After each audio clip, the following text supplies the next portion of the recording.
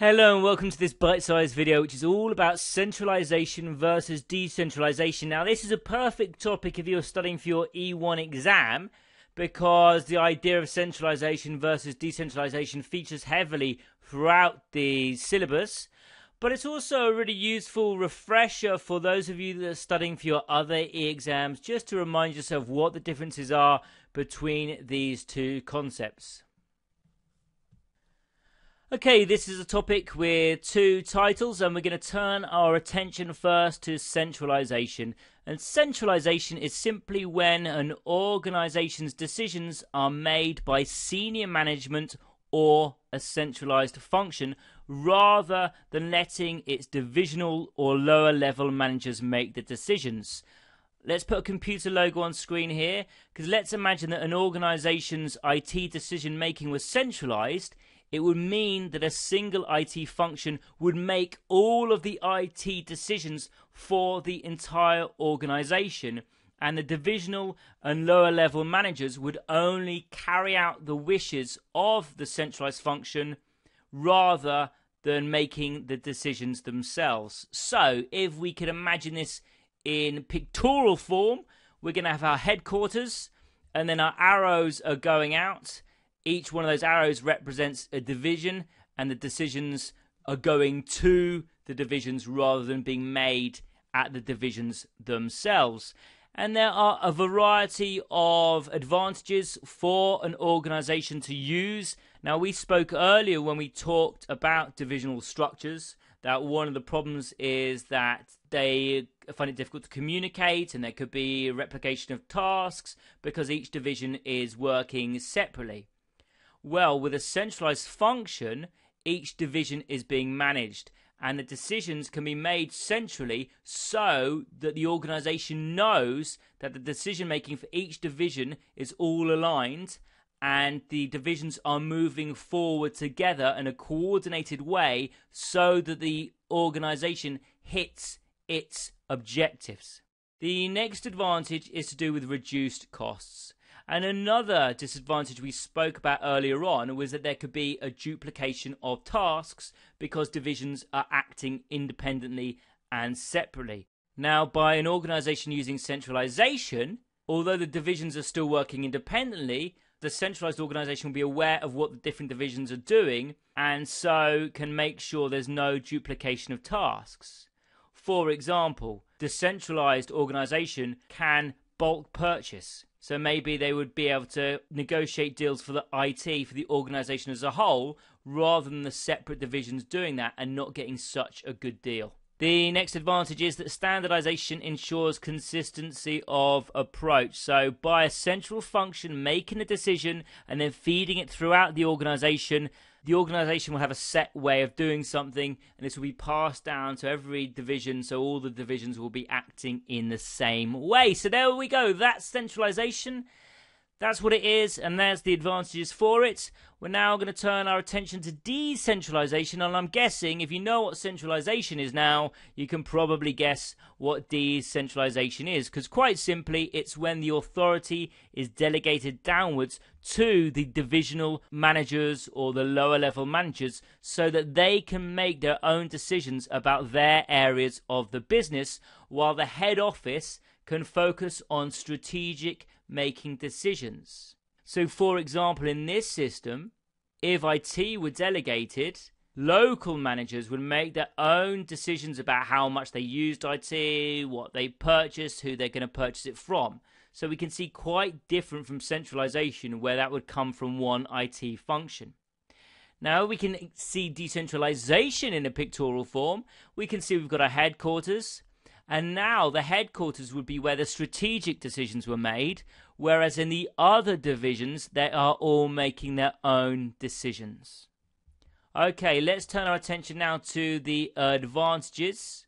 And the first advantage is that if decentralization system is used, it means the decision making is passed down to the divisions, and the divisional managers can use their expertise to make appropriate decisions to suit the product or the customer or the local area. Because remember, earlier on in the video when we talked about divisional splits, we said, well, divisions are really good because they can be used to focus on a specific product or a specific customer or a specific local area. So if we're thinking about an example, let's imagine we've got a big Brazilian multinational company and they've got a decentralized Indian division. Well, that manager of the Indian division is going to be making the choices for that division, and they're probably in a better situation to judge what their customers need than a Brazilian-based corporate office. So by using a decentralized approach, managers or divisions are able to use their expertise to make the best possible decisions.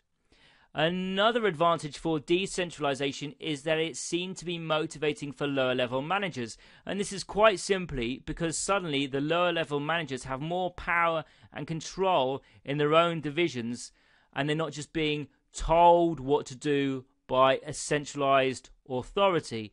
And this allows them to tailor their division to maximize its own strengths. And by giving them the responsibility, managers will be more motivated to perform better. And that's similar to the next advantage, which is that it develops staff, because the staff are able to take more responsibility locally.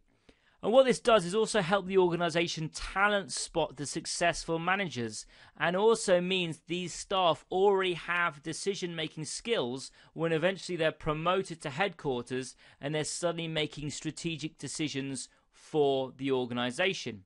Another advantage is that decentralization allows for quick decisions because power is delegated. Let's imagine we've got a Brazilian company again. We know we've got an Indian division. Let's imagine that an incident happens at the Indian division. The head of the division knows action has to be taken. They take action and the incident is sorted. Well, in a centralized system, the incident would happen. The Indian division manager would have to report this to their head office in Brazil, with also a suggestion of what the action should be. The Brazilian headquarters or Brazilian base would then read this information and then decide what to be done. And this would be fed back to the manager of the Indian division, who could finally take action. And by then, of course, it may well be too late. And the final advantage is that by using decentralization, it means that senior management are able to concentrate on strategic long-term issues, because it's really difficult to focus on a 10-year plan, what the company wants to be like in 10 years, if they're constantly having to focus on day-to-day operational problems.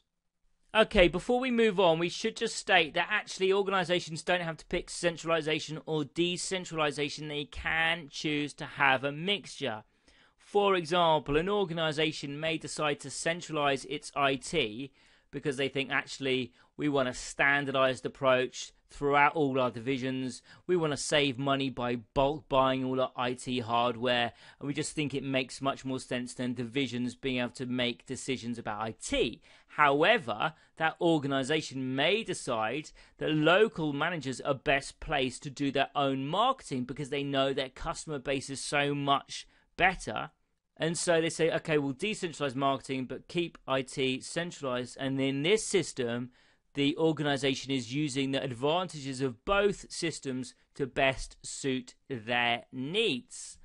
Okay, before we move on, we're going to have a look at a real-world example of centralization and decentralization in action. And it involves the UK book chain Waterstones, which was opened by Tim Wardstone. And when it was, Tim Wardstone decided to use a decentralized model. So every branch in the national chain could make their own decisions about the stock, about their deals with suppliers, and was responsible for the branch's profit and loss. Well, eventually, Tim Wardstone sold his business to the HMV Media Group. Now, this group was specialist at selling music and video, and they did this through large stores, and they ran a centralized model. And so when they acquired Waterstones, they decided that Waterstones should move to a centralized model too. Now we know, don't we, what centralization it is. Now for HMV, centralization meant that decisions were made at company headquarters. And of course we know some of the advantages, don't we, for centralization.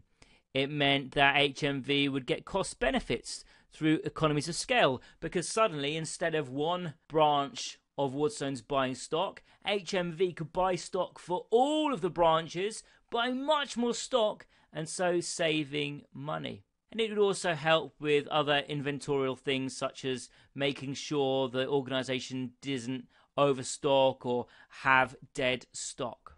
Now, what this meant for Waterstones was that suddenly its managers, who were used to high levels of autonomy, suddenly had none, and there was significant resistance to the change. And HMV also found that the level and the type of demand for books varied according to area, and in fact it was managers who were best placed to make the decisions about the books that were stocked in their branches. Now, eventually HMV divested Waterstones, and now the organisation runs with a degree of centralisation as well as decentralisation, branch level autonomy. Now, what I'm trying to show you with this example isn't that decentralisation is right. There are lots of advantages to centralisation, but it's important that the right system is chosen for the industry that the organisation is within. Well, thank you very much for watching today's bite-sized video. I hope it helps you with revision for your exams. If you need any more help, don't hesitate to contact the Astranti site, or just like this video if you want any more, or subscribe to our YouTube channel. Thank you so much for watching today.